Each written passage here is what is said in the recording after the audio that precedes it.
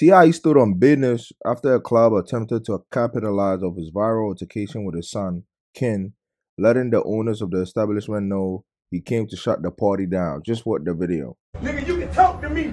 Until then, ain't nothing going. Ain't nobody getting nothing going. Nothing. Call who you need to call, do what you need to do.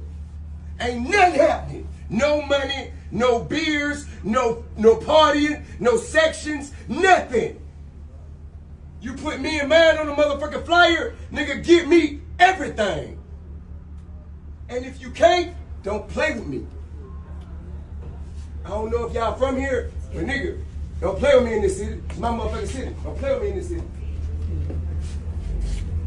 T.I. and his son had been previously scheduled to appear at Atlanta's 1145 Lounge for its R&B Wednesdays, but just one day before the event, the rapper lent the flyer to promote the event included a Photoshop image of him holding his son in a headlock. The photo was meant to poke fun at Ken for flipping out on his parents during Sunday's Atlanta Falcons game inside the Mercedes-Benz Stadium suites over claims he grew up in the hood. T.I. confronted everyone at 1145 Lounge, letting them know it wasn't cool and threatened the whole appearance would be cut unless things change. In its outrage, T.I. stated the city of Atlanta was still his, and regardless if the club owners were homegrown or outsiders, they would still abide by his rules. So yeah, let me know what you think in the comments down below.